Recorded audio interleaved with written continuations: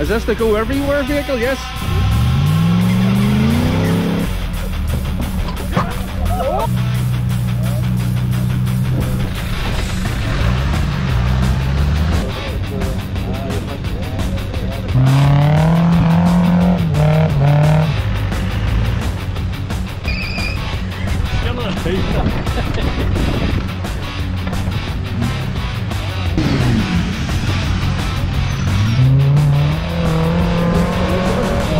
Brutal. You might remember that one from the last time I was here. That's Johnny G's wagon there, and this wagon here is my friend Gavin's yoke. This thing should be very capable. Looking forward to seeing it. The guys are just doing a bit of wrecking at the minute and then they'll be off, so hopefully we'll get some action footage of them here in a moment.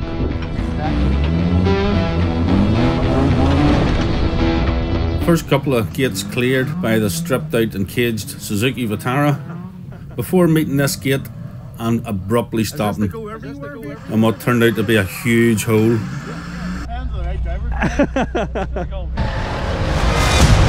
Recovery vehicle on the scene very quickly. The winch was put into action, and not for the first time today, as you'll see later on in the video.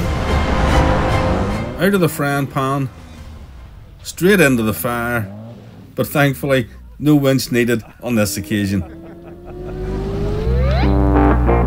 Now we're on to Johnny G and his 31-year-old Jeep Cherokee, driving it like he stole it over this brutal section here. Brutal.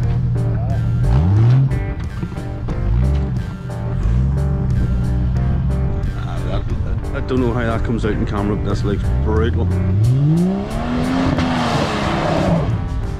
That's probably not the last you're going to hear of that word today, because that's what it was. Every section was indeed brutal. So much so that these gates were moved and nobody else got to tackle that one. It was deemed too difficult and too dangerous for all involved. These guys trying a different approach to avoid the big rocks, but finding themselves very quickly in a sticky situation. They weren't long in getting going again and continued to make their way through the gates and the rest of this section. The Disco making a valiant effort and somehow managing to find a path up through the rocks and on their way to the next gate.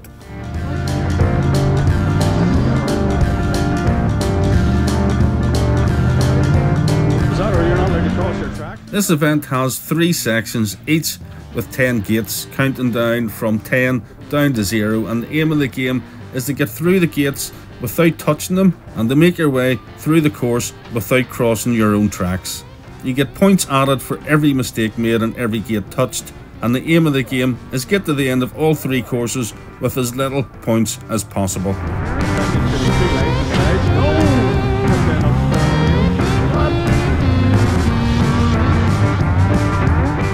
Disco driver probably sighing with relief the fact that he doesn't have to go up this climb, and the gates have actually been moved round the other side of the bank where it was a lot easier and safer for everyone.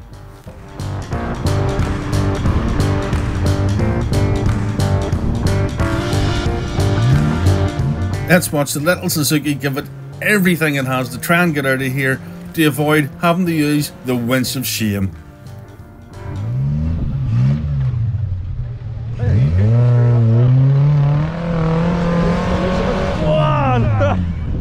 So close, Phil. Nearly.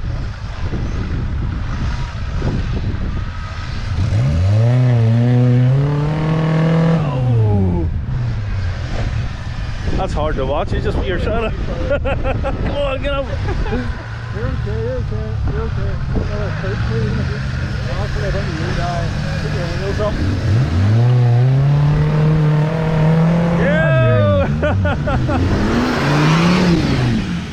Absolutely brilliant effort from the Suzuki. Well done, driver. I think it's safe to say everybody standing at that section was rooting for that little car, and it didn't disappoint. Let's see if Big Brother can do it any better.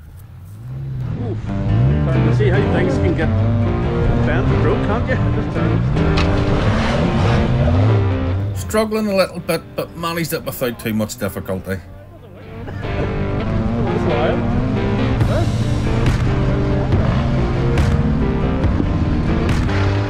Absolutely love this Defender. You know, just looking at it, it means business.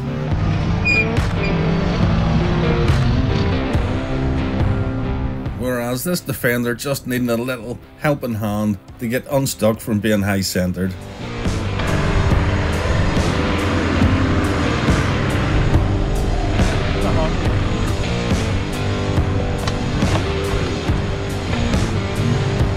And again, somebody else struggling with these gates, showing just how difficult it can be if you haven't highly modified your suspension.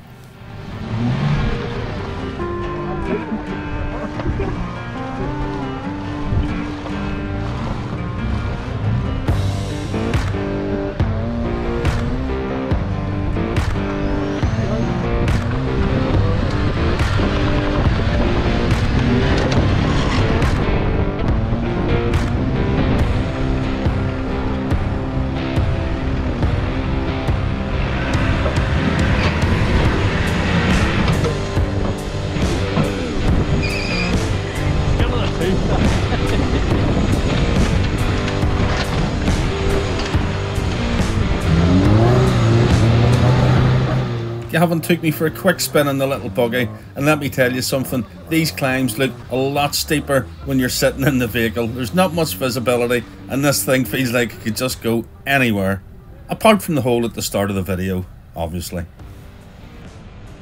The same gates claiming yet another victim today, and this time it's another Defender.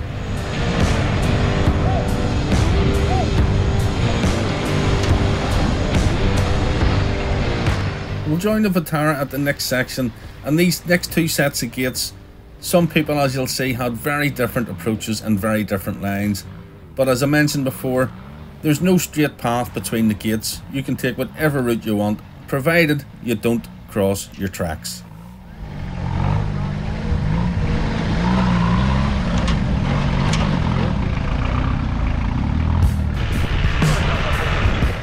Let's see if the Defender feels any more at home in the mud than it did in the last rock section.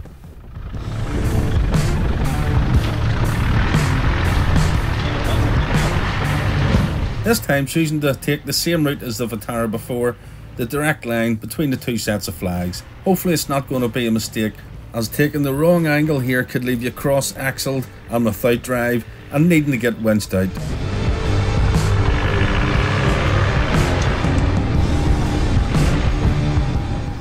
Just touching a flag, that'll be a mark added to the score. How's he going to tackle this next bit? I just don't know if it's going to happen here.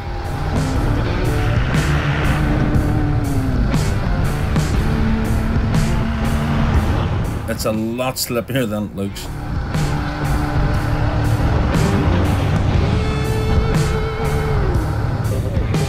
No, and it just wasn't happening. Again, had to get rescued by the winch, but that's what these events are all about. Everybody's there to have fun, do what you can. If you get stuck, everybody pulls together and has you out again in no time.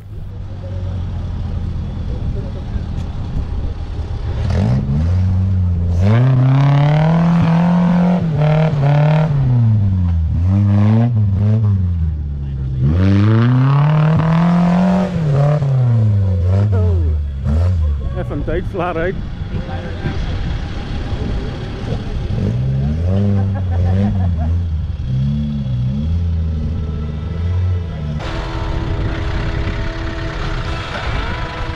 An absolutely beautiful looking Defender here. Let's see if it can perform as good as it looks.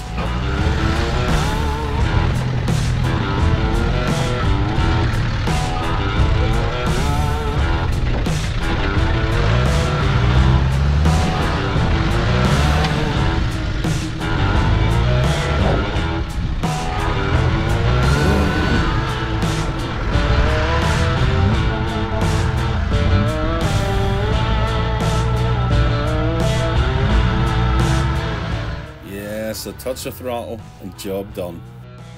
And another victim of the dreaded winch.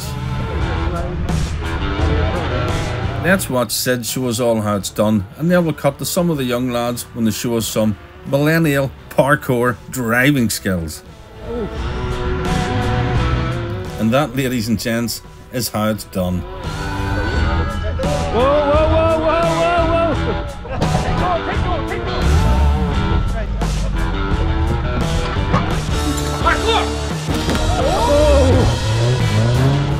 Oh, my heart was in my mouth for a second there, but thankfully, all good in the end. Well done for not rolling that. Oh, flip.